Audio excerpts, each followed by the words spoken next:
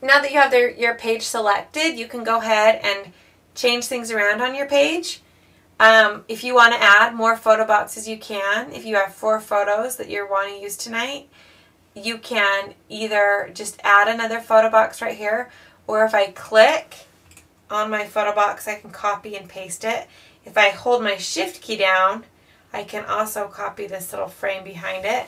You can use these buttons up here, or you can use these buttons up here. So I'm just going to click copy and then paste. And there you go. It's just going to copy that for me. And now I'm going to make it a little bit smaller. And then I'm going to do the same thing. So I have 4 photo boxes. So you can see how quick and easy it was just to add a couple more photo boxes. You can do the same thing with any of these other embellishments. If I want to make this little heart bigger, I just simply drag it out to make it a little bit bigger. If I want to make this bigger, I can. If I want to delete the sun, I can.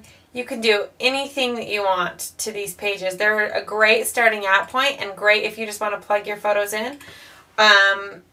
Or you can totally change them and make them exactly the kind of page that you want. So just go ahead and you can adjust things on your page, move things around, add more photo boxes, do whatever you like, and then fill those photo boxes.